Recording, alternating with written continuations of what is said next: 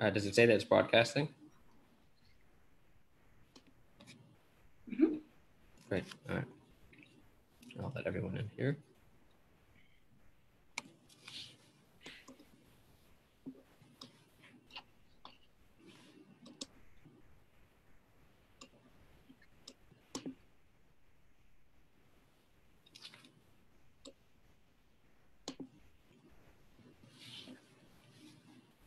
Good evening and welcome, everyone. My name is Donnie Passo. I am a rabbi at Harvard Hillel and also a Harvard University chaplain.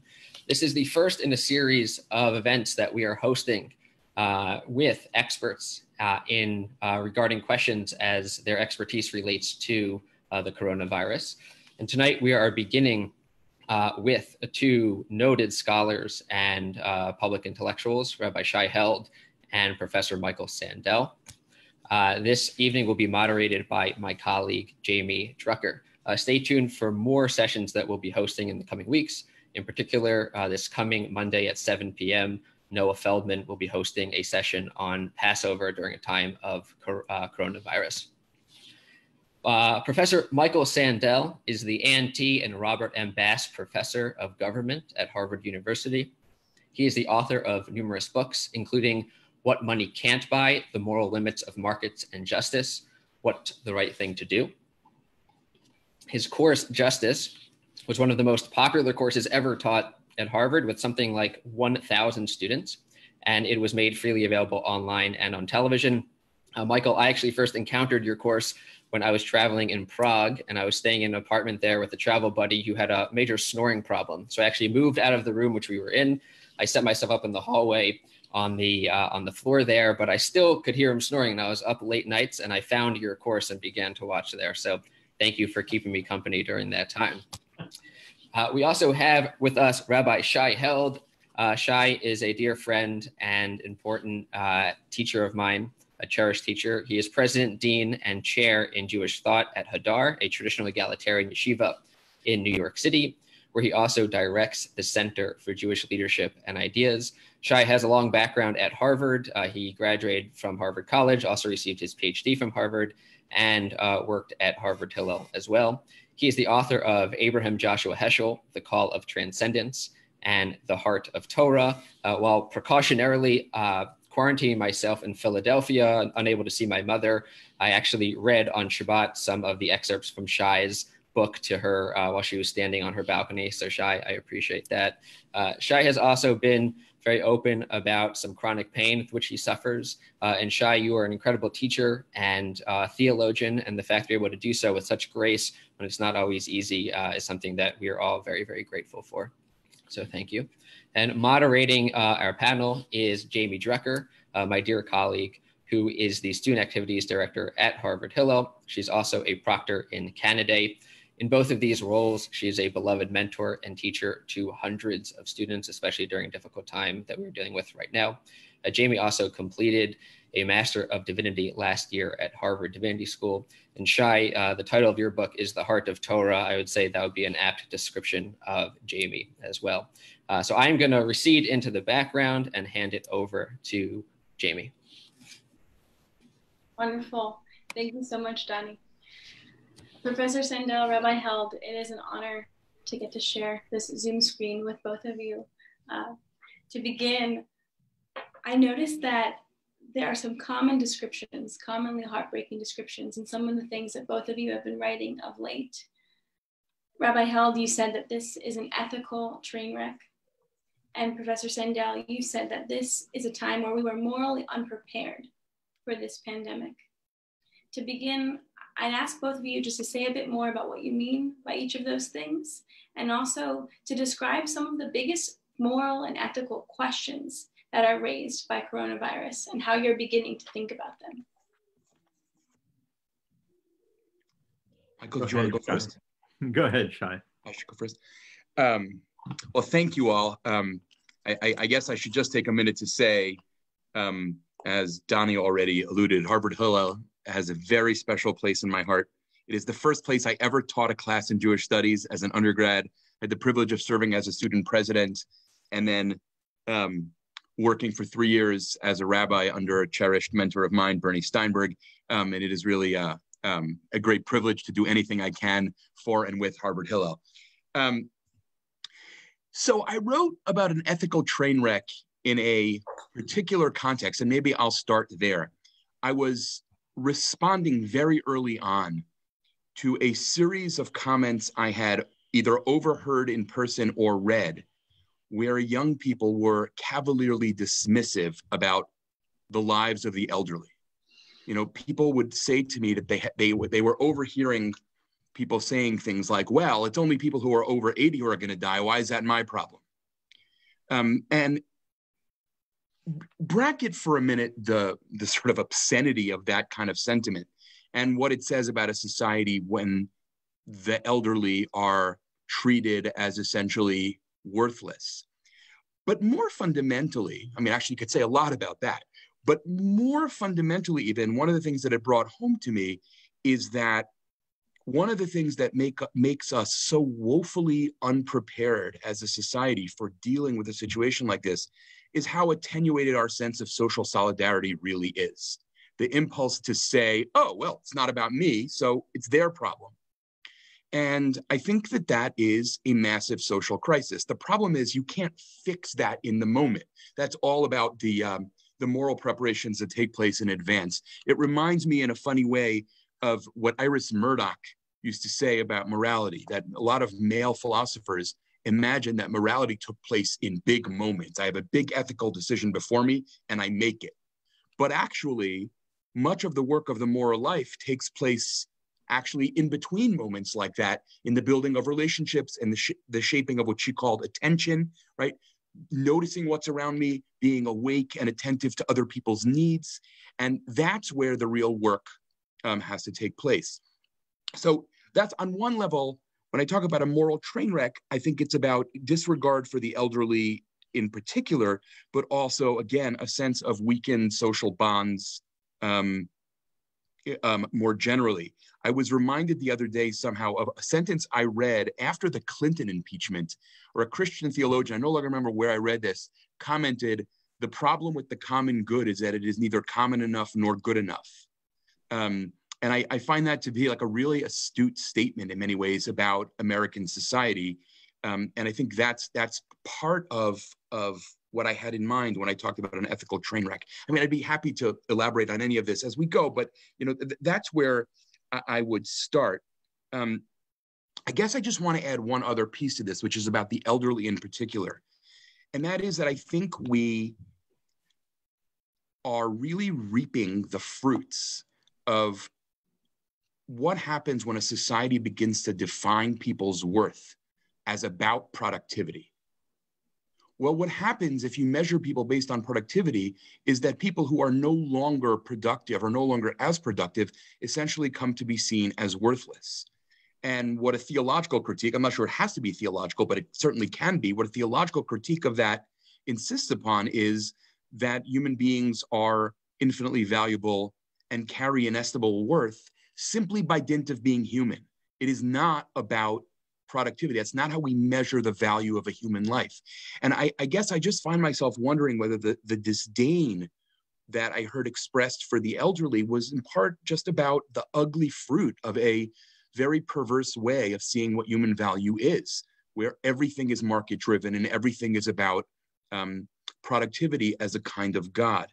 Now, since you asked about the ethical dilemmas as I see them, I guess I just want to conclude with two quick thoughts. One is, one of the questions I have, and I'd really be interested in Michael's take on this as a political theorist, is the kind of pause that we are taking as a society right now is so unusual and in many ways so unprecedented that I wonder what it would take for us to use this pause as a way of really reconsidering some of what we've lost as a society. What would a commitment to the common good look like?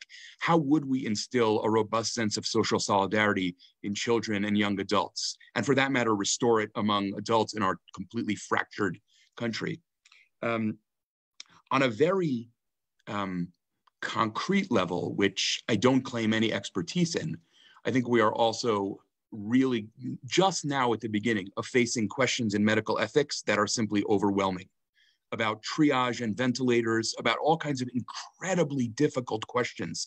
And as a footnote to that, I will add, one of the many things we will have to deal with, I think, in the wake of this crisis is, what philosophers and psychologists have taken to calling moral injury on the part of medical professionals, being faced with making decisions that they didn't sign up for, that are antithetical to what they understand their life commitments to be, which is about saving life, not deciding who lives and who dies. There is a lot coming down the pike that we are not really very prepared for. I'll leave it at that as an opening. I find what Shai, what you've said, I think it's very powerful. And I'd like to pick up on the points you raised about solidarity and the frayed social bonds that the pandemic has revealed. I think it's worth noticing that moments of great crisis like this one don't suddenly present us with new human and ethical dilemmas. What they do is they cast in sharp and dramatic relief the ethical dilemmas that already are implicit in the lives we live. And Rabbi Held mentioned the division between the young and the old that he heard expressed in alarming ways. Now, the pandemic did not invent that lack of connection between the generations. It cast in sharp relief a kind of division that we've already been living with, if not necessarily confronting directly.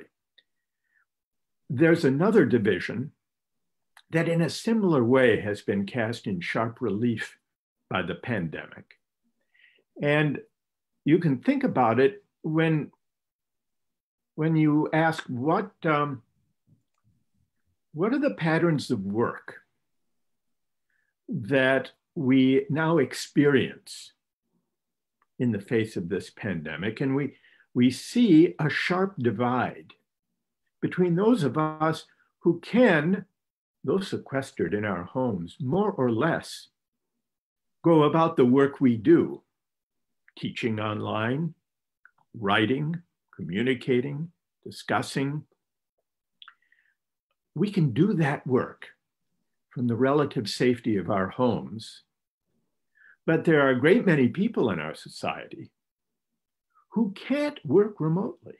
The work they do connects them, requires that they be projected into the physical world, often now a world of considerable risk. And so the division between those of us who do works of writing and thinking and teaching and analyzing can pretty much go on undisturbed once we become accustomed to technologies like Zoom. But the people who are working in grocery stores as cashiers, they're exposing themselves to risks every day so that the rest of us can get groceries. And think of those delivery workers on whom we increasingly rely, especially those who are part of the gig economy, whose work is irregular. Making a living for them depends on taking risks every day, collecting food, distributing food, making deliveries. And so I think one of the ways in which we were morally unprepared for this crisis is, just as Rabbi Held has said, we've been experiencing for some time the fraying of social bonds and of solidarity. And we see this even in the policy response to the crisis. One suggestion I made is that just for the next 18 months, why don't we do an experiment? Since we hear all the time from politicians and now even advertisers, we hear a slogan we are all in this together. You've heard that? Almost everywhere you look on television or listening to politicians, we hear the slogan of solidarity. We are all in this together, but it rings hollow because we know it's not really true.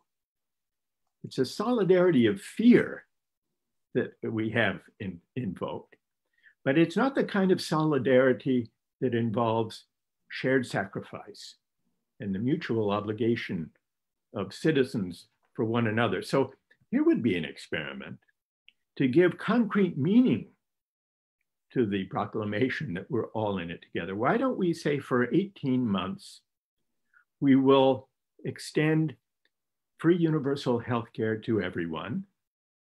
After that, we can debate whether to continue it or not. For 18 months, let's ensure that all workers have paid sick leave just for 18 months. See how it works. Get us through the crisis, perhaps. But then maybe that will create practices of solidarity that we will find our habit forming, and we can have a political debate about whether to continue those kinds of shared commitments to one another once the virus recedes. But I think that what we share, Shai, is a worry about solidarity and the social bonds that hold communities together, and that we're morally prepared precisely because in recent decades, those bonds have become unraveled. Thank you both. We all have this special privilege of having these two minds in conversation with one another. So I invite you each, what would be a burning question you'd like to ask of your partner on this panel? Well, I have a question, Shai, for you. I read a very interesting commentary, a kind of sermon that you recently wrote in Forward. And you connected this moment to Pesach, which is coming up. And you spoke about the current plague that we are experiencing, the COVID plague, I suppose we could call it, and the plagues that God brought upon Pharaoh. And what strikes me in thinking about the similarities and the differences between our plague and the ones visited upon Pharaoh and the Egyptians is when we read the Haggadah, we assume that the plagues were justly inflicted by God. When we look at the plague we are living through now, the COVID plague, we take it more or less for granted that it has nothing to do with divine retribution for sin. It's just a natural event unconnected to any divine judgment. So here's a question, Shai, that occurred to me reading this very rich commentary that you wrote. Do you think we can do altogether without the idea that plagues, when they occur, natural disasters, pandemics, earthquakes, floods, is it possible altogether to reject the possibility that this has anything to do with a judgment on the way we live? What would you say? I appreciate the easy question. Well, let me actually just begin a response by saying a couple sentences about the essay to which you allude and then back into an answer. What I argued, as Professor Sandel just suggested, is that there is obviously, there's not even an argument, I think it's sort of obvious, a very dramatic gap between the story we tell in which the plagues, however brutal and frightening they are, also make a certain kind of moral sense. And they take place within a universe in which the cosmic order and the moral order are in sync with one another. Right. And in contrast, where we live now is in a world in which it's almost taken for granted that the natural order, or the cosmic order, if you will, and the moral order are in many ways, you know, running on totally separate tracks. Right. And my question, Shai, just to press you, is do you think that assumption needs to be reconsidered? Do we need to reflect on that now easy assumption? Right. So here's what I am inclined to say about your question about can we live without it. So to offer a sketch that is too simple, and there are several Bible scholars I see on this call, so I'm especially conscious of the fact that I'm going to oversimplify now. But I'm going to say that in the Bible, there are two models of thinking about how a plague might come about. I'm going to call them the Deuteronomic model and the wisdom model. The Deuteronomic model is, look, if you do X, I will be irritated and I will bring Y upon you. You know, if you chase other gods, if you oppress the widow and the orphan, then I, God, will intervene and you will pay a very hefty price. Right. And that's the Deuteronomic model. The wisdom model is, look, when you behave in certain ways, you unleash something in the world and it will come back to you. You could even say that the wisdom model has something in common with karmic pictures of the world. I mean, and they're not overlapping, but they have something in common. I guess what I would be inclined to say philosophically, theologically, is I think there is room in the world for maintaining some version of a wisdom model about some plagues that we face. For example, the climate crisis we face is not totally separable from decisions human beings have made and continue to make. You know, the unleashing of hurricanes, we are susceptible to them and susceptible to their damage in part because of decisions that we have made. That, I think, is a wisdom model. It doesn't imply divine intervention so much as divine design of how the world works. Now, to be clear, that does not include every plague we face. I have no idea what to say in that regard about the coronavirus and don't really want to, right? I'm much more interested, as I said in that forward piece, in religion being about how we respond in the face of immense suffering than in explaining people's suffering, which often ends up being about explaining other people's suffering and thereby justifying it, which is not a business I want to be in as a human being, let alone as a theologian. So I guess what I'm saying is I agree with you. The Deuteronomic model, we don't live in that world anymore. Whether you think that's an ontological change, God used to work that way but does no longer, whether it's a phenomenological change, the way we've understood the world, we you know, that's a discussion for an intellectual history context. But I think there is some place for a wisdom discourse that really takes seriously the fact that some of the choices, many of the choices we make as human civilization come back to us. And here's where I think that conversation really is related to what we've been talking about social bonds. Because the decisions I make do not necessarily come back to haunt me, but they may haunt somebody else living half a world away, or they may haunt my great-grandchildren who I will not meet. And that wisdom model, on some level, reminds us that whether we like it or not, whether we deny it or not, there is a kind of interconnection of human life, and for that matter, of created life altogether, that we can deny but not actually avoid. And that, I think, is very powerful. In other words, I think simply the more we understand about how decisions we make affect people all around the world, the deeper should be our commitment to a sense of social and even global solidarity.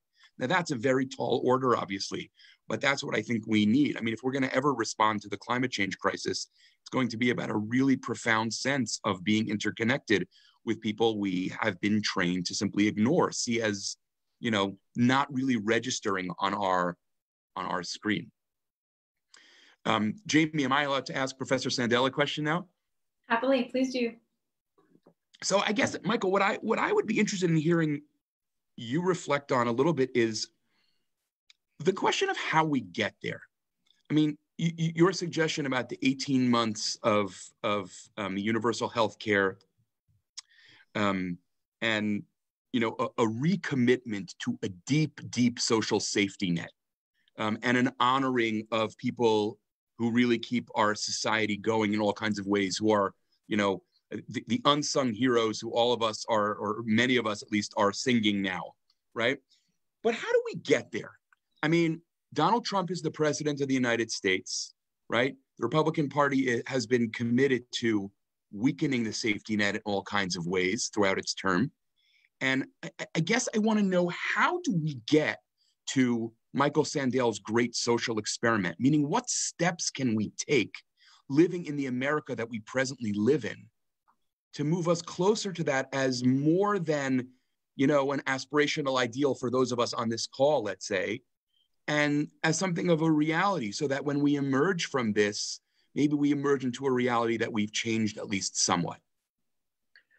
I think it's important to begin by accepting, if what you and I have been suggesting is right, the moral challenges we face, having to do with community and solidarity and sense of responsibility for one another, did not begin with Donald Trump. And I think part of what impoverishes our moral and public discourse is that we're so riveted in our attention to the outrageous statements and behavior of Donald Trump that we forget that the way for the predicament we've been describing was prepared long before he came on the scene. It seems to me that the moral content of our public discourse has been diminished and impoverished over the period of the last several decades. And that responsibility for the hollowing out of public discourse includes Democrats and Republicans alike, liberals and conservatives alike, all of those who broadly agreed on the project that has unfolded over the past 4 decades of a kind of market-driven, some would call it neoliberal version of globalization, faith in markets that assumes that market mechanisms are the primary instruments for achieving the public good. Now, in some ways, people say, well, that sounds like what Ronald Reagan and Margaret Thatcher brought to bear in the early 80s, and that's certainly true. They defended a reliance on markets, and they were critics of government. But even after they passed from the political scene, the mainstream center-left political figures who replaced them, Bill Clinton in the United States, Tony Blair in Britain, Gerhard Schroeder in Germany, they didn't challenge the basic premise that markets are the primary instruments for achieving the public good. They moderated and to some extent removed some of the harsh edges of a pure market approach to the public good, but they didn't articulate a broader moral or civic project or set of ideals. So we've never really had a debate on the underlying premise, the market faith. And as a result, public discourse has become either narrow, managerial, and technocratic, which really outsources moral judgment to markets and experts and technocrats without allowing for democratic public debate. Or when passion does enter, what we have are shouting matches, partisan shouting matches, ideological food fights on the floors of Congress or on talk radio or on cable television. So I think a broad swath of our political class has been implicated in the hollowing out of public discourse. And I think the first step, even before we get to policies to do with health care or sick leave or support for working people or a greater measure of solidarity, we have to recast the terms of public discourse to address more directly than we are accustomed to doing the broad moral questions about the common good that we've begun to discuss this evening. And one of those questions, which is a kind of link to these policy debates, is what do we owe one another as citizens? What is the meaning of the common good if the common good is not simply defined as maximizing GDP? And so that's how I would begin. And just take one very concrete illustration connected to the response, the policy response to the current crisis. Very interesting. It's true that Congress passed and President Trump signed a $2 trillion stimulus or bailout package. And it sends $1,200 to most citizens, most working people under a certain income level. And it extends unemployment benefits for a period of time. But what it doesn't do is protect work. What they've done in Britain and in the Netherlands and in Denmark is instead of focusing on unemployment insurance, they've focused on seeing to it that people keep their jobs. The governments in these countries have essentially said to companies, we will pay, we, the federal government, will be the employer of last resort. We will pay the wage bills of your workers, 75 to 90%, provided you don't lay them off. Which means, unlike our system, when the crisis recedes and people are able to go back to work, they will still have their jobs rather than have to scramble to seek new jobs and to apply for unemployment benefits. This, I think, we can't even begin to discuss alternatives like this without a broader, morally robust discussion about the meaning of the common good. Thank you. Thank you both for your responses. As we begin to build ideas of what a common good we could be working towards look like, I'm noticing in your question about plagues being justly inflicted and your response, Rabbi Held, is this concept of merit. You have both also discussed elsewhere that it seems that some people hold the belief that there are people who deserve a particular fate. You mentioned this a bit in your description of the wisdom model, Rabbi Held. So how, given these competing considerations, would people be able to begin to make these difficult decisions around who is deserving of resources like ventilators, but also who is deserving of our sympathy? Is that to me? It's to both of you. Well, I'll let Michael go first, and then I'm happy to. Okay. No, I mean, I'm either way.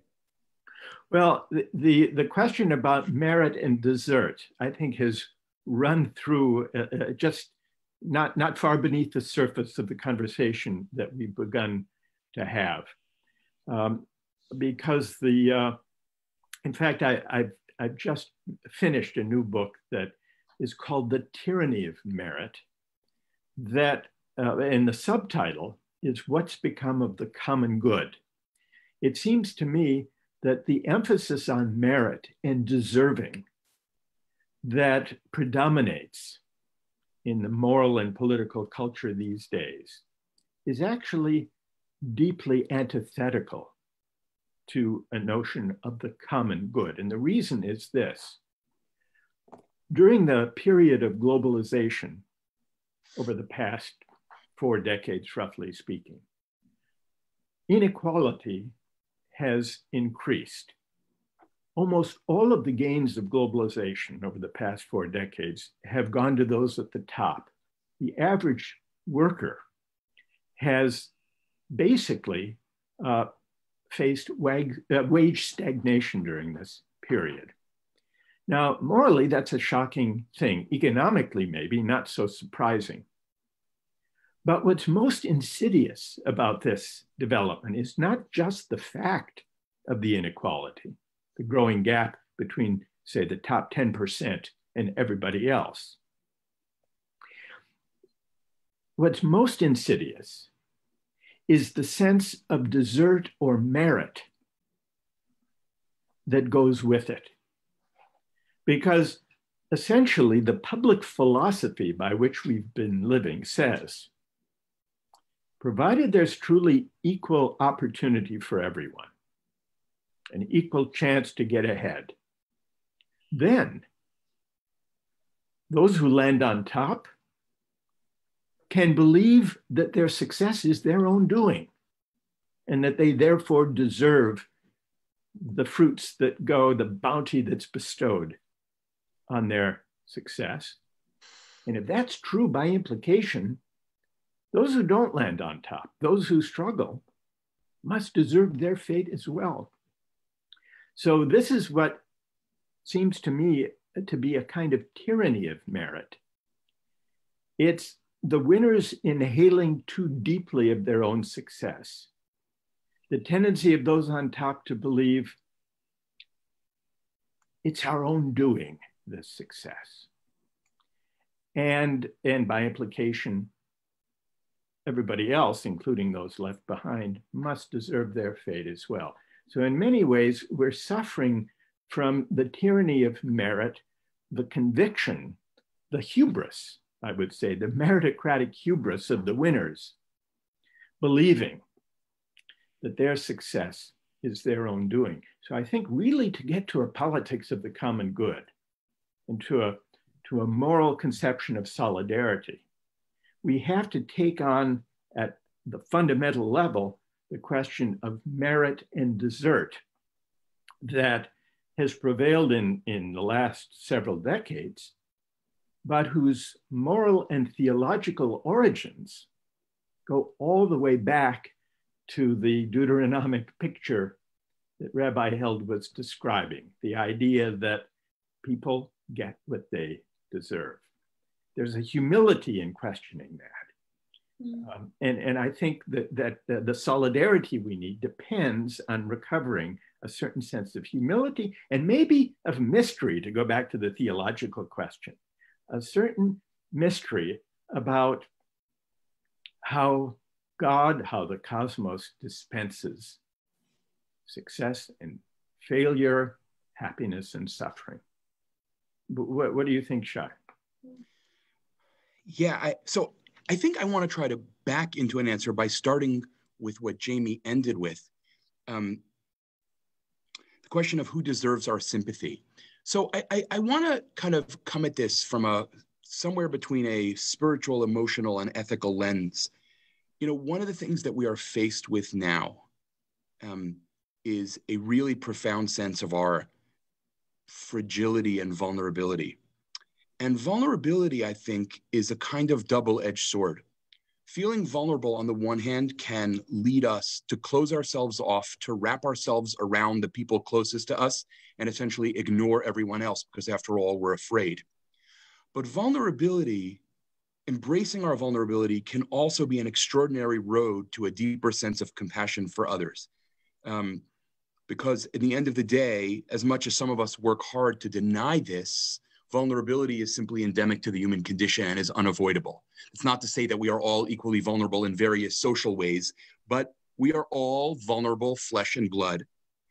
And what that makes possible, I'll just say this maybe in an ethical lens first, the acceptance of our vulnerability allows us to grow in compassion rather than pity.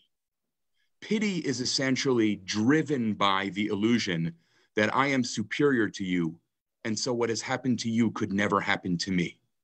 Compassion is all about a shared sense of humanity, and what happened to you could have happened to me because we're both human.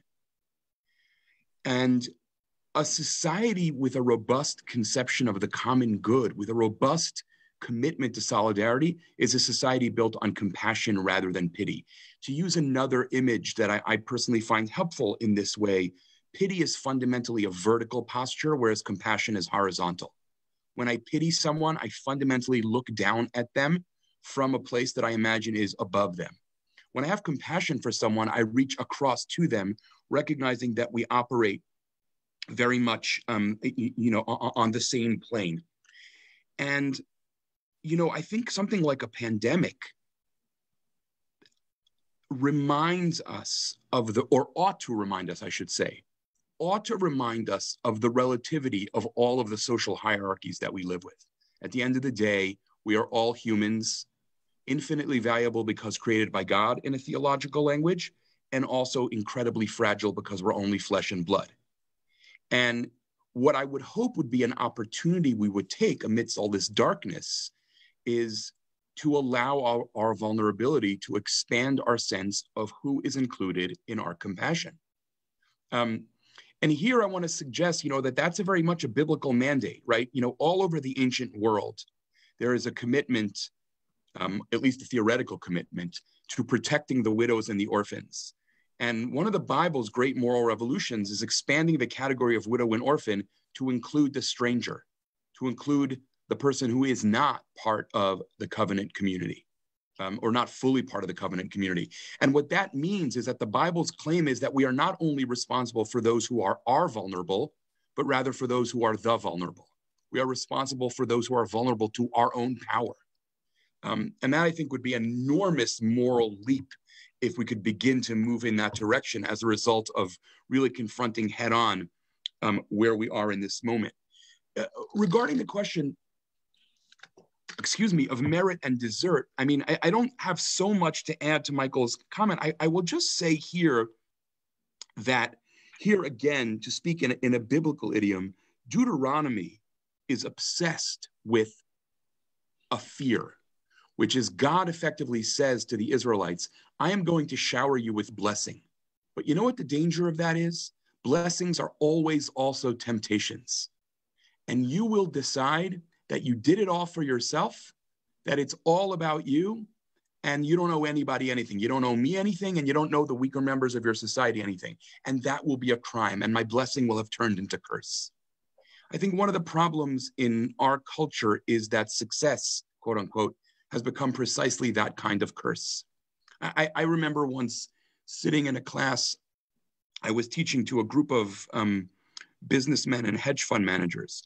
And when I said something about how many of them were where they were to a very significant degree simply because of luck, one of them sort of, very emphatically protested, do you have any idea how hard I've worked? And because I had made this commitment to myself that I was never going to speak to donors differently than I spoke to anybody else, I said, first of all, no, I don't know how hard you've worked, but I do have a question for you. Who do you think works harder on a given day? You or the guy who smears the cream cheese on your bagel in the coffee shop? I invite you to look me in the face and tell me you work harder. And if you can't do that, then we have to have a different kind of conversation about what it means to earn the things we have. You inherited your father's business, right? He started with nothing. So what kind of solidarity could we have that you say, in other words, how can you have, let me maybe say this, a society that convinces itself that everyone has what they have because of merit is a society that will end up radically devoid of compassion. Because after all, if you don't have what I have, it's your own fault. As opposed to circumstances are hard in life. Some of us get lucky and some of us don't. Some of us have circumstances, right, that benefit us, and some of us have had circumstances that militate against our success in all kinds of ways. So the two questions, I think, are deeply entwined with one another. Weakening the hold of our almost idolatrous preoccupation with the discourse of merit, which is in any case, much of the time, false and an illusion, and expanding and buttressing our commitment to society built on compassion. That would be a society that would be worth re-entering, in a whole new way. Should we see, Jamie, whether some of the participants would like to jump in? We are receiving them through a phone. So a combination of some of the questions, these will be our closing questions for now. Look something like, for the folks who are on this call, as they leave this call and head out in their social networks to be able to decide how to build this common society or this place where we actually pay attention to those who are vulnerable to our power, as you were describing, Rabbi Held, where do they begin to direct their resources, how do they begin to decide, again, where they volunteer and which causes they would dedicate their time to? How is it they begin that effort when they leave this call? Shai? Yeah, interesting and really hard question. I guess I want to begin by saying that I think in the short term, in the very immediate term, what we need is a commitment to an awful lot of band-aids. There are a lot of people, most of whom are not on this call, who are facing kind of, as Professor Sandel suggested earlier, a kind of crisis that is different than the crisis that many of the people on this call are facing. You know, one of the most powerful experiences I've had teaching in the last couple of years and traveling was an evening I spent in a small mill town in Maine, in which the entire room basically said, you know, if we had an unexpected medical bill, we would basically file for bankruptcy. We have nothing. It was enormously, enormously powerful. And also, by the way, tragic as a statement of America, when I asked them, what do you think this country could do to help you? Most of them said, and I didn't know if it was because Bernie Sanders had been there, most of them said, well, we could have the government pay for our health insurance. And then a few of them said in ways that were heartbreaking, well, we could reopen the mills because we haven't had jobs in 30 years. It was just enormously, enormously painful. But I think in the very short term, we need Band-Aids for the people who are going to be in very immediate crisis, not having enough food to feed their kids, not having enough to take care of their most urgent medical needs. But at the end of the day, Band-Aids are not going to be what heals the society. So while we commit to the Band-Aids, we also have to ask the questions about how we can build a society that if, God forbid, we ever face another moment like this, there aren't this number of people who are desperate for the largesse of the people on this phone call, right? How do we create a society where certain basic survival needs are met? The elemental needs for food, clothing, and shelter. You know, what do we do to create? By the way, we say the Yom Kippur Haftarah, right, is about, you know, what is the society that God wants? I want a society in which the elemental needs of food, shelter, and clothing are available to all. We not only do we not have that kind of society, we, you know, have from a theological and ethical perspective, you know, are guilty of a kind of a society that is an abomination in that way, in terms of the amount of money we have in the society and the amount of poverty and suffering that we live with. On a more interpersonal level, I would say, you know, when people try to find the place where they can serve, you know, the Protestant theologian and novelist Frederick Buechner has this wonderful line somewhere. He says, I think, if I remember this correctly, he says, vocation is the place where the world's deep need meets the heart's deep hunger. I think there is so much brokenness in our society that when it comes to people's commitment to serve, we all have this kind of negotiation between where is the greatest need and where can I bring something that, you know, makes use of what I uniquely perhaps can bring. I guess I would also say, following my allusion to the Haftarah for Yom Kippur, is that what it will take from all of us is a commitment both to compassion and to justice, right? Isaiah talks about casting off the yoke of injustice, and about inviting the poor into our home. So a more just society, but also a more caring society. I find often that the people I teach who care about the world, they are often what I would call justice Jews and compassion Jews. The compassion Jews just want to, and God bless them, just want to work, you know, in homeless shelters and soup kitchens. And the justice Jews want to scoff at those people and think it's only about social policy. And the truth is, it is deeply and I think irrevocably, irreducibly about both of those things. It's about a society that cares more and a society that is more just. You can't really tease those apart.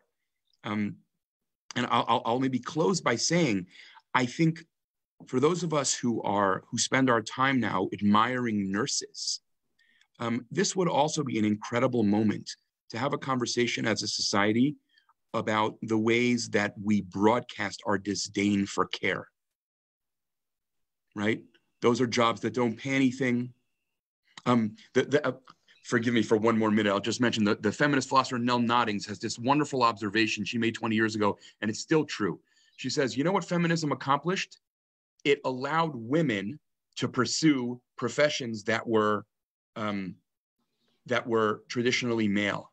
But what it didn't do at all was come to value professions that were traditionally female, such that men can see themselves as respectable when they do them.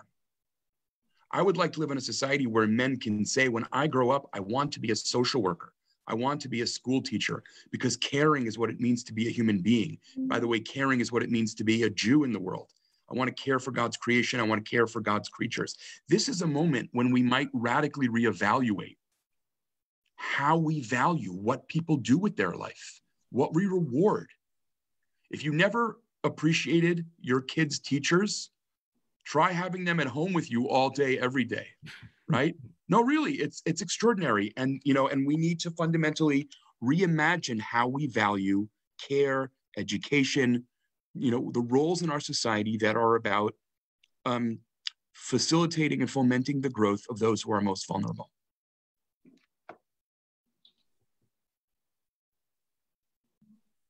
Right. I don't have a lot to add to that. I'm very sympathetic to what Shai has said. I would simply say, maybe this is really just to restate, maybe Shai, what you've said, that we have to operate on a channel our concern and our care on two tracks at once. Tzedakah is very important, but so is transforming the society, and in particular the economy that governs our lives during moments of crisis and ordinary times. And I think both of those kinds of work and commitment need to take place together.